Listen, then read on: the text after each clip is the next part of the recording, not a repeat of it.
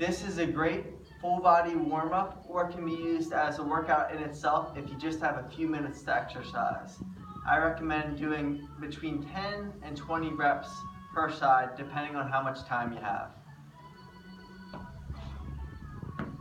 This is the hollow hold with the flutter kick. You're going to crunch up so your low back's flat on the ground. Bring your legs up, arms up, and then flutter your legs up and down. The key is to keep your low back imprinted on the ground. Then this is the bridge march.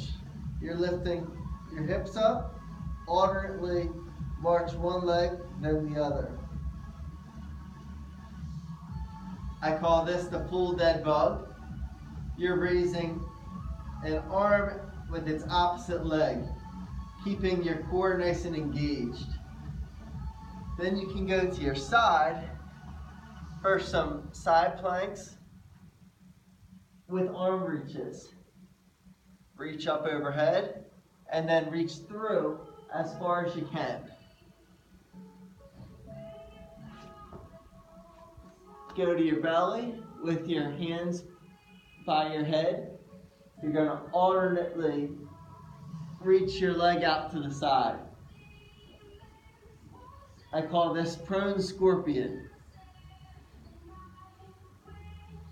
And then finish up with some yoga.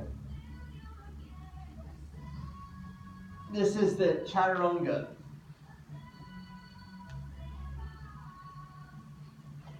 This is my pre-run routine. Give it a try.